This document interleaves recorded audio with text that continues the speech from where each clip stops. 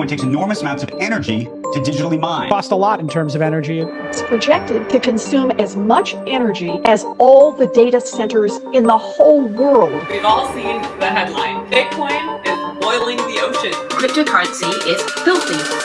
If you look at the petrodollar fundamentally, it's really backed by the US military. And the US military burns 4.8 billion gallons of fuel a year. The US made a deal with Saudi Arabia. The global oil market would be conducted with dollars, ensuring a constant global demand for the currency. On the American side, we agreed to protect the Saudis and sell them an inordinate amount of weapons. This created a massive new energy overhead for the US dollar.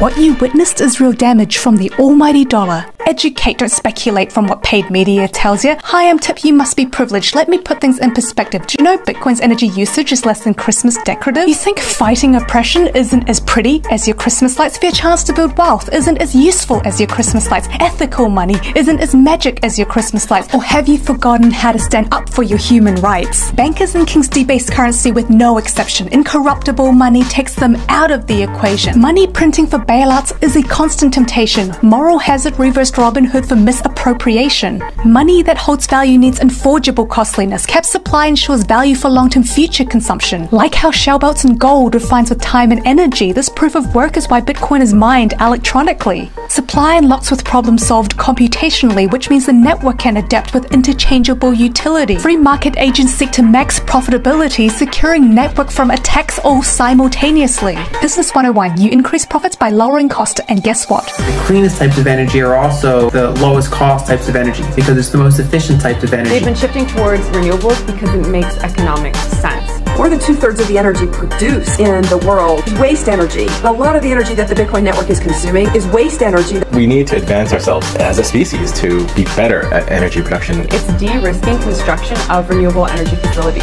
because it is willing to buy 24/7, 365. And that certainty means that that site gets built. What essentially Bitcoin is a currency of energy. Bitcoin has the potential to render obsolete what may be the least environmentally friendly institution of all time, the petrodollar.